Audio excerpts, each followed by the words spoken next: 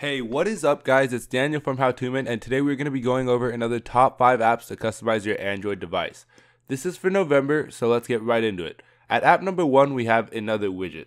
So Another Widget is just an app that allows you to have the new widget that is on the new Pixel, so the Pixel 2, with the new Pixel launcher starting in Android Oreo.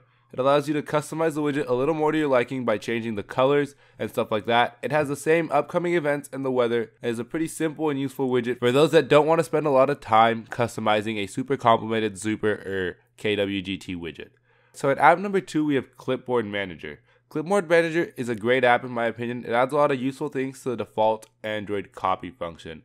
Basically, whenever you copy text, it'll be saved in Clipboard Manager, and I just like having the fact that I can go back and look at everything I've ever copied, because sometimes you'll copy things and then need to use them a little later, and it'll be just right there in one convenient location. At app number 3, we have Resplash. Resplash is like a lot of other apps. It sources a bunch of wallpapers from Unsplash and allows you to download them and set them as your wallpaper. I like how it's simplistic and how it has just 3 tabs for popular, new, and for categories. It's very simple and easy to use, it doesn't require much effort, and it has a bunch of beautiful wallpapers, so I would definitely recommend it. For app number 4, we have Fave for KWGT. For those of you that don't know what KWGT is, it's a very similar app to Zooper Widget, except it's still being supported and developed, so it has a nicer, updated feel and newer feature set. Fave is an add-on to this KWGT widget with a bunch of widgets that you can check out.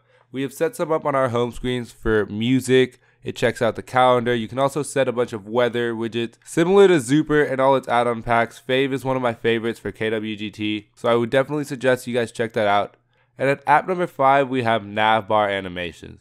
Now I'm going to be honest with you guys, this app is completely extra. It adds really nothing but a cool animation to your navigation bar, but I think it's super entertaining. There's a lot of apps that add this function, but I happened to pick this one out just when I was looking, and it has a lot of pretty cool and easy to set up animation.